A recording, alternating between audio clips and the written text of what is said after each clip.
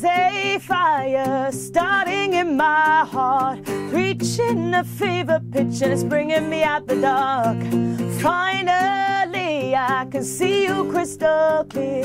Go ahead and sell me out and I'll lay your ship bare. See how I leave with every piece of you.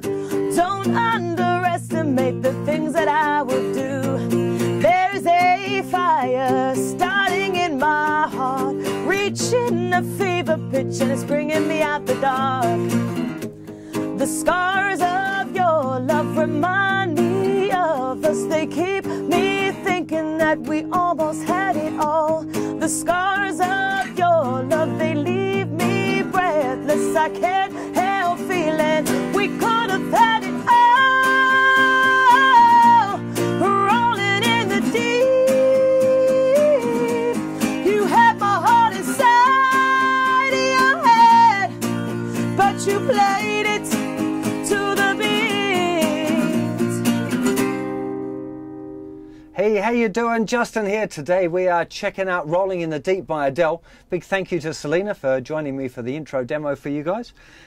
This is a great tune to do. Girls love singing this song, so if you're doing a duo with a girl or you are a girl and you want to learn to play this to play and sing at the same time, it's a real cracker. It's got an interesting little quirk in the rhythm, right? The chords aren't hard, it's not difficult to play, but it's going to take you possibly a little bit of time to get used to where these chords change a little bit late.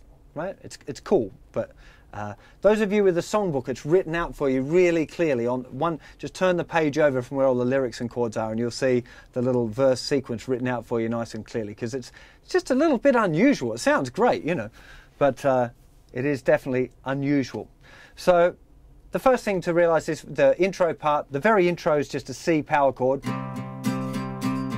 but we're putting a little bit of palm mute on though, so we're using the kind of the outside palm of our picking hand, just resting on the strings ever so lightly, kind of deadens them up. Without it,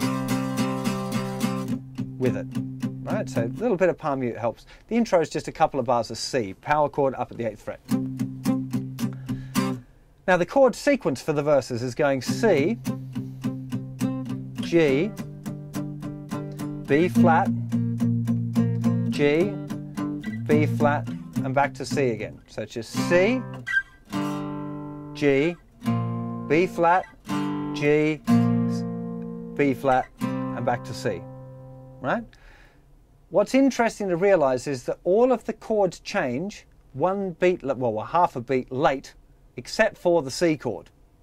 So I'm going to count along with it now, so hopefully you'll kind of get what I'm talking about. So it's going 1 and 2 and 3 and 4 and 1 and 2 and 3 and 4 and 1 and 2 and 3 and 4 and 1 and 2 and 3 and 4 and 1 and 2 and 3 and 4 and 1 and 2 and 3 and 4 and 1 and 2 and 3 and 4 and 1 and 2 and 3 and 4 and...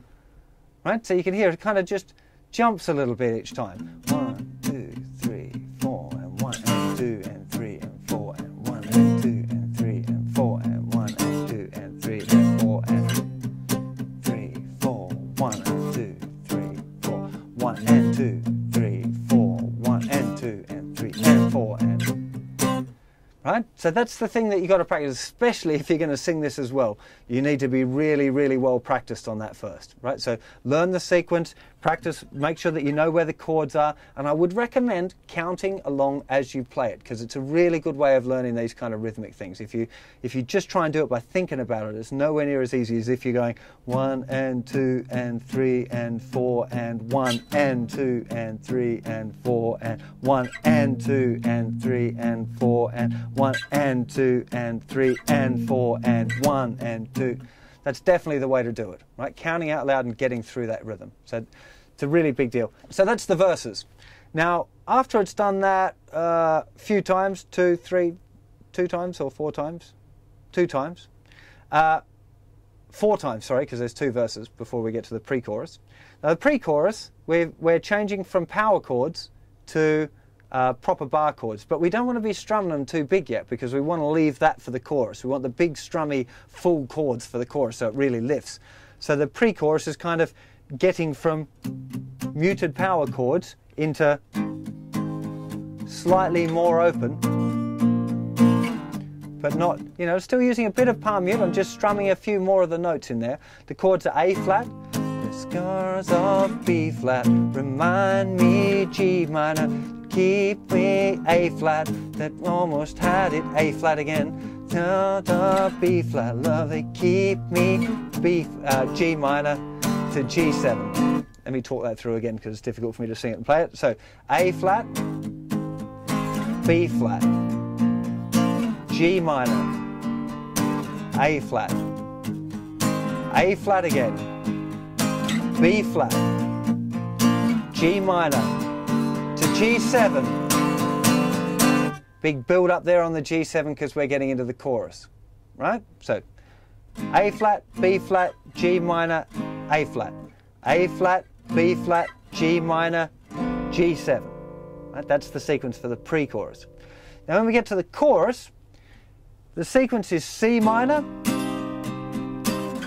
B flat, A flat, then half a bar of A flat, half a bar of B flat, and again C minor, B flat, A flat, half a bar of A flat, half a bar of B flat, and we're back to the C minor.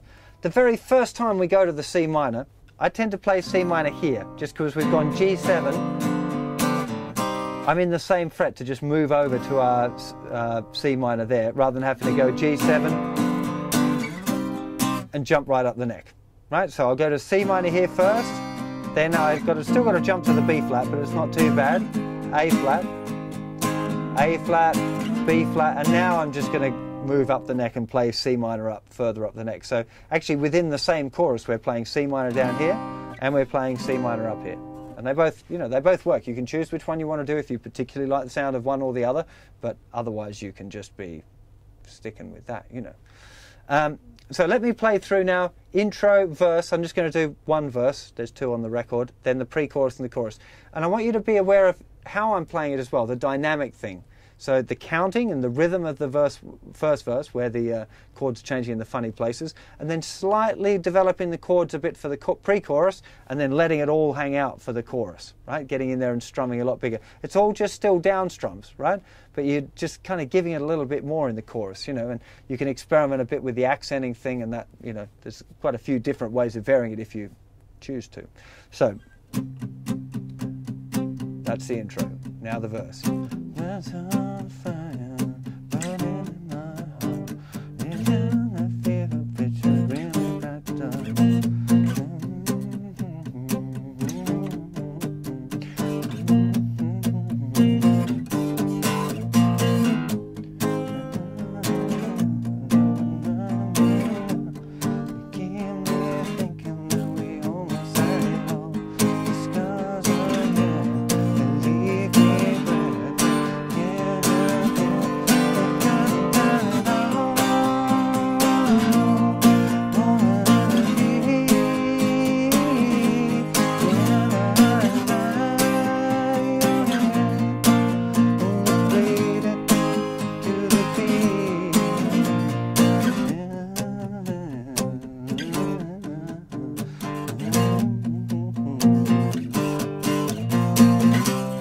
So hopefully there you can, I was kind of trying to mumble the words through a little bit so you could pitch where the, you know, knew where the melody was in relation to the song and the chords.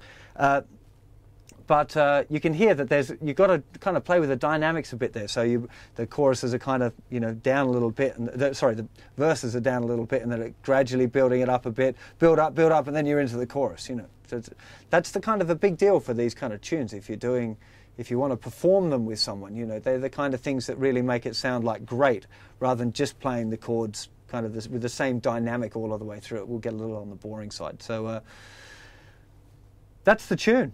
Just copying those bits around. If you listen to the recording, I'm sure you'll hear pretty obviously how they're working. Hope you enjoy playing this tune, and I'll see you for another song or lesson very soon. Take care of yourselves. Bye-bye.